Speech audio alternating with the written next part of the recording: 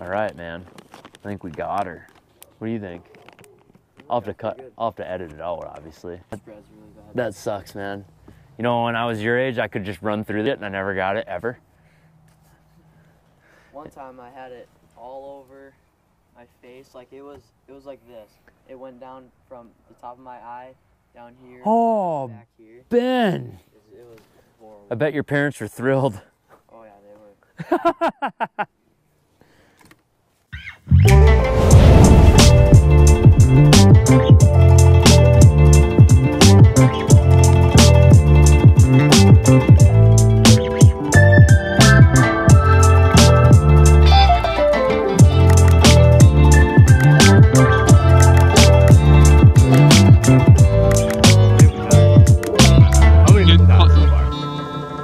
I've lost count. It's around 16 or 17 so far.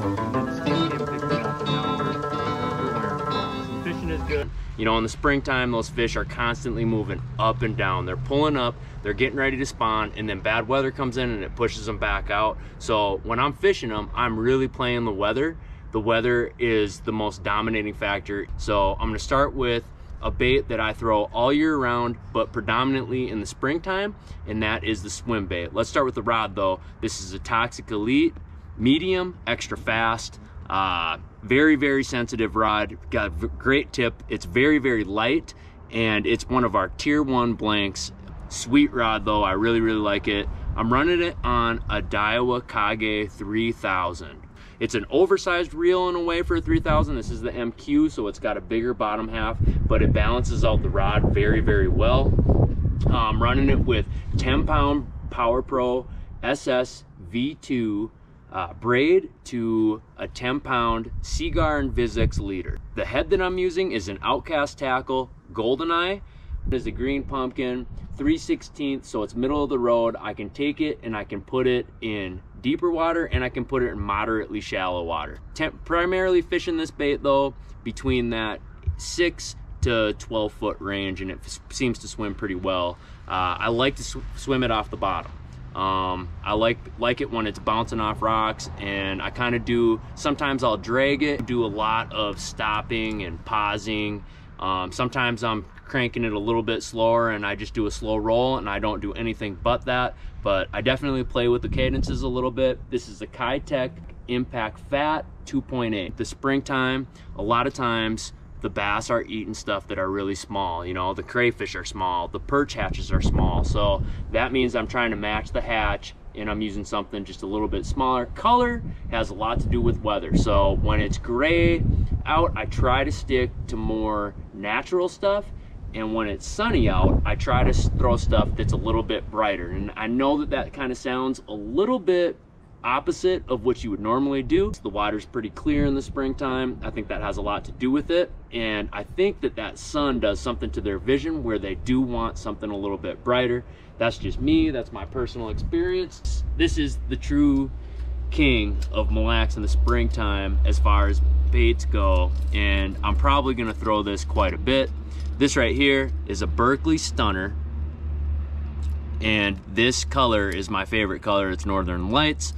So this rod is my drop shot rod, but it is an awesome jerkbait rod. Now, I got clients in the boat all the time that some of them aren't comfortable throwing casting gear, and so that's where this rod comes in to play big time. You can make long casts with it. It's got the perfect action for a jerkbait. This is a 7-foot Toxic Elite drop shot rod, same blank, X-ray blank, very sensitive. Not that it matters for jerkbaits, but it's the give on the tip that gives you everything with this bait. As you can see where the tip starts to bend, it's way back towards the midsection of the rod, which makes a big difference when you're throwing this jerkbait. You know, hard jerks, long pauses, which seems to get the job done.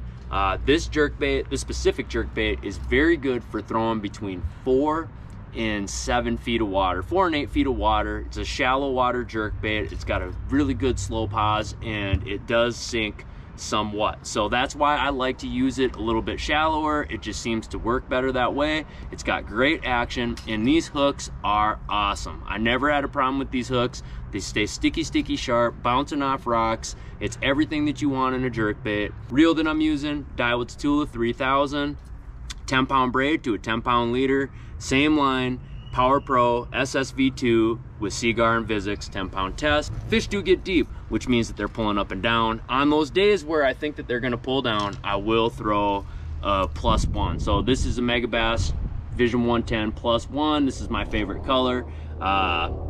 Honestly, you know, you could use any kind of +1. You don't have to use a Vision 110, but this is definitely one of my favorite jerkbaits to throw. And these are the stock hooks. Sometimes I'll change them out and I'll put the owner STXs on, but these are the stock hooks. And I usually don't change them out until they start to bend. One thing about these jerkbaits is it is tuned to the way that these hooks weigh. So with Megabass, I try my hardest not to put different hooks on. I think that this swims true to the way it is better when it has the stock hooks on it. So if you know me, you know that I like the Ned rig. A lot of my buddies give me crap about it because they're out there power fishing with heavy line bait casters, and I'm out here throwing the Ned getting bit. We'll start with the rod. This is a Toxic Elite 7'6". This is actually my swim bait rod's big brother. That other one was a 7'3". This one's a 7'6". Medium or fast, and it is ultra sensitive. But one thing that I am going to use it for is making super long casts. This is an 1/8 ounce Ned. You know, when I fish the 1/8 ounce Ned, it's going to be in really shallow water. Typically fan casting with it. I'm not target casting, you know, with live scope or targeting a specific boulder. This is when I'm out in search mode, looking for fish, having to make really long casts. This is the bait that I would use, and this is the size head that I use. This is an Outkast Tackle Perfect Ned, and the bait that I'm using is a Samatis hollow tip worm. So this is the HTW hollow tip worm. One thing that's special about the Ned head, or the Ned rig rather, is that it stands up. The best way to get this to get bit is when the bait is standing straight up and down. So this part of the worm right here is hollow, which automatically makes the bait want to float right up. So it definitely is a special bait in that regard. So as you can see in the middle of that, it's hollow. You'll start to see bubbles come up, and when the bait comes down, it lands and it wants to stick straight up. So awesome bait for that. The reel that I'm using is a Daiwa Exist. This is the older Exist. It is a 3000, but it is basically the same size as a 4000 series spool. 10-pound Power Pro SSV2 paired with 10-pound Seagar and Vizix. So that's kind of my leader line and main line of choice always is going to be this combination, but this is definitely my favorite setup. I haven't even got to use it yet, but this is a setup that's going to be used a lot. I think the clients are really going to like it. It's got a great balance. Again, with that 4000 series, man, it's awesome. So we got the Ned rig again, except this time we're using a 7-foot Toxic Warrior blank. Now this is a 1/4 ounce Ned head. As you guys can see, I'm using the same hollow tip worm. Hey, for you got bed fishing chasers, now I'm not really a bed fisherman, but when I am, I'm gonna use something that I can see very good. You know, I'm not really looking to see the bass. I'm actually looking to see the bait.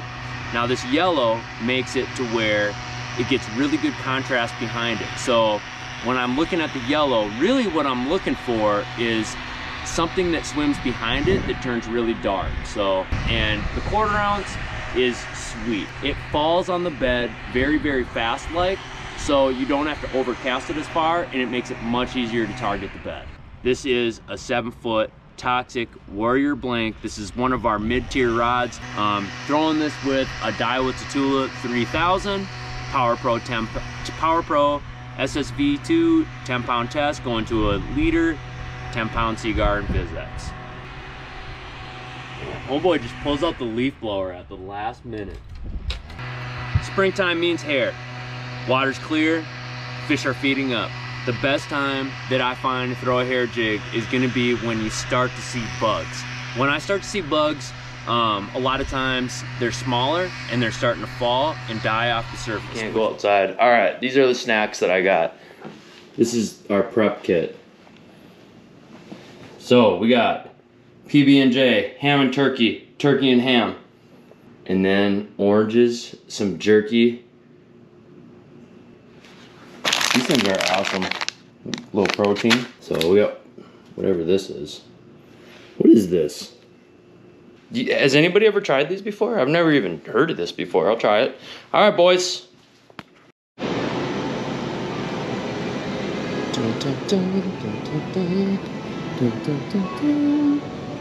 I'll show you what's bad.